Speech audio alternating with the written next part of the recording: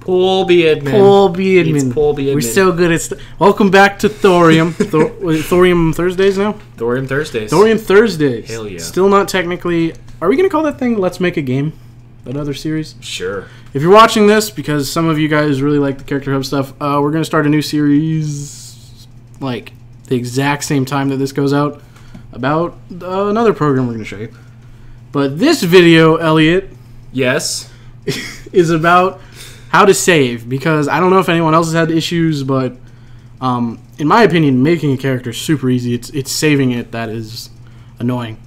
So the first thing you need to know is that Game Character Hub uses GCH files. GCH file. GCH, G-C-H. Yes. I spooked myself. Really? We were shut up. So it uses GCH files and RPG Maker VXAs. I'm assuming the other ones uses Pung files. PNGs, image files. And I'm assuming that people are using that one. Yeah. So what we have to do is we have to convert it, and it's super easy.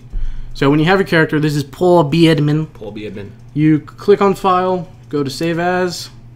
It's GCH file. You want to click that, switch it over to Image, Pung file, click Save. You gotta name it.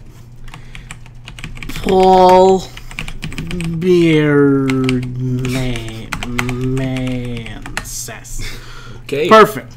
So, and I usually don't do it because it's annoying, but they will do it for you if you click yes. They put a $sign in front of the file name because for some unknown reason to me, that is how VXAs needs to read it. So I always say yes. So yes, do that. You can put your own, but I usually just let them do it. So they're smarter than me. So then we got, oh my god, we got this beautiful game. Look at it. And we want to get our character in. And you can do the exact same thing with the faces, or XP is the other one, question mark?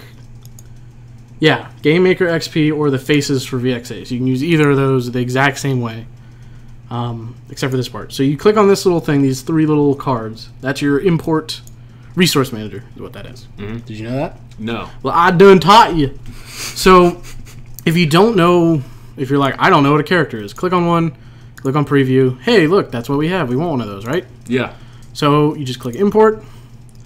It should open you up to the right file if you have your same characters in a file, because it'll find it for you. Right. So we just click open.